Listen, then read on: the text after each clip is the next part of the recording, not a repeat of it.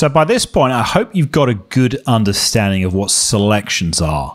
It's really important you do and you have a play around with them, because now we're going to take the concept of selections one step further and start talking about layer masks.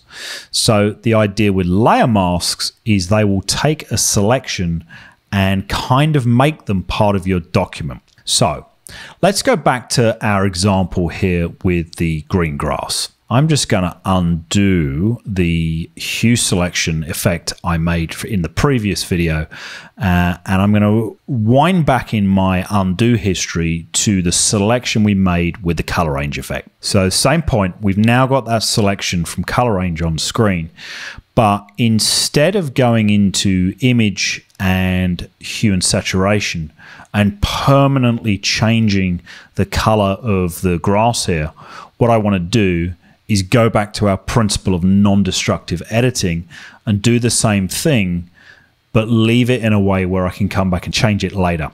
If I come back down here and add a hue saturation adjustment layer,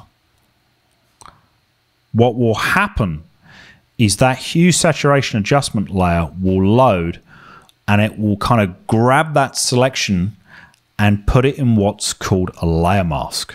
If you look here, you can see this box on the right of our hue saturation effect.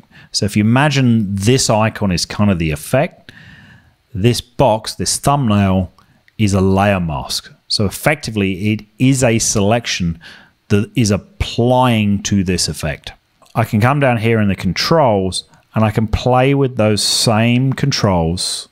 I'll maybe just increase the saturation so you can see what this is doing. And so what this adjustment layer is doing is it's affecting saturation, but it's only affecting it where this layer mask has used that selection to apply to all the layers below it.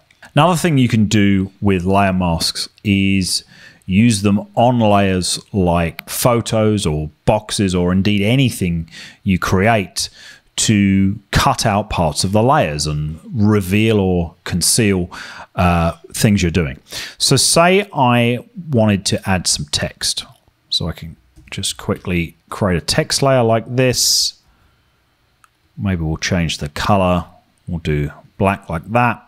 And what if I wanted to draw a line all the way through it, or some kind of effect?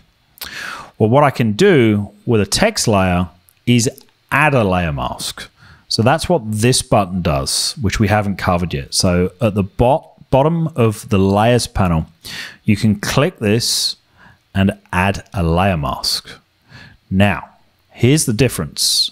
This is completely white. The layer mask on our hue saturation adjustment layer is black, but if you're looking very, very carefully, you can just see there's a little bit of white.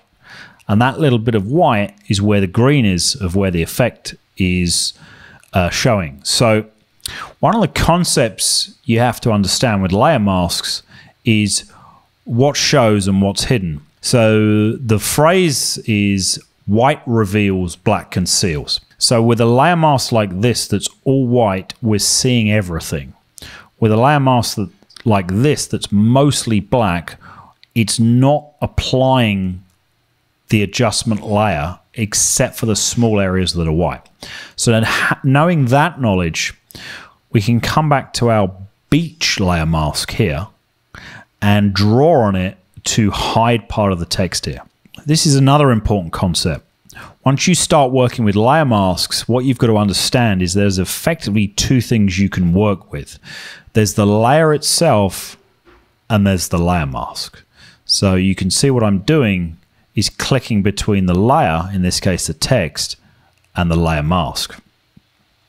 So with the layer mask for the text selected, I could go to the brush tool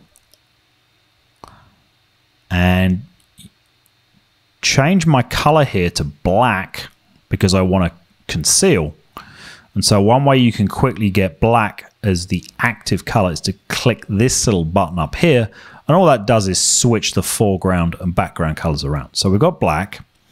I'm going to reduce my brush size, left bracket, and then all I'm going to do is just paint through. That's a bit big, might undo that. I'm going to make this brush a lot smaller. But you can see if I just paint on that adjustment layer, it's just hiding part of the text. If you can look very, very closely at that adjustment layer for beach, you can see where I've just painted on this black line. So this is the power of layer masks. Layer masks allow you to make kind of cutouts to photos and other things without making those cutouts permanent to what you're working on. We could go to the photo layer, layer 1. Let's rename it, keep ourselves honest. And I could add a layer mask on that as well. And then maybe I want to paint on that up the top here in the sky. And so what I've done is by painting on the layer mask, I've poked a hole through, if you like, to the background layer. Our background layer here is completely white. So what I could do is fill the background layer, which I can do by going up to Edit and Fill. Choose a different color. Maybe we'll go with something like red. Click OK. And now you can see the background is red, and that's now poking through where we've painted on the layer mask for the photo. So we've got 3 different layer masks doing different things in this document. We've got the layer mask on the photo, which we just painted on. We've got the layer mask on the text, which we also painted on. And then we've got the layer mask on this hue saturation effect, which is controlling the hue and saturation on the green of the hills here. So this is the power of layer masks. Now, having shown you that, I'm just going to show you a couple of other things you can do with layer masks. One thing you're going to want to sometimes do is actually just see the layer mask and see what it's doing. So if you hold Alt or Option down on your keyboard and then click it, it will actually load the layer mask on screen. What this is showing you is a kind of a black and white representation of what it's doing. So as we said before, white reveals, black conceals. Everything that's white here is going to show through. Everything that's black isn't. I can hold Alt or Option on Mac down again, click it again, and it will go back to your document. If I click to the beach layer, I can do the same thing. Hold Alt down, click that. Now we can see that line I painted.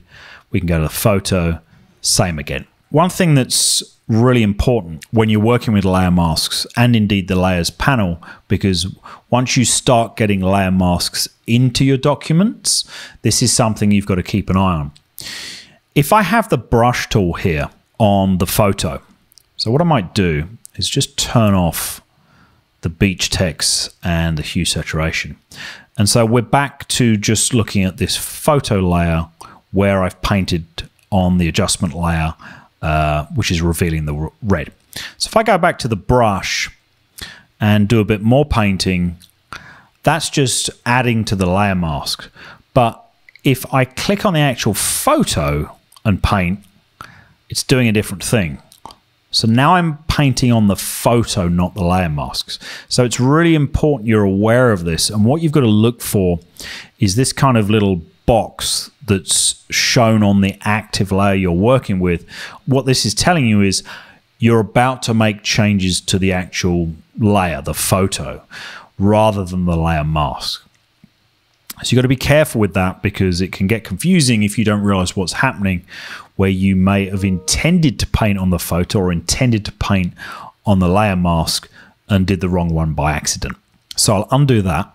Last thing I wanted to show you is a little trick that can come in useful working with layer masks, where you may want to move what's in your document around independently of the layer mask. So if we look at our beach text here, what I might do is decide I want to move the beach text on the image, but I don't want to move where I've painted that sort of cutout.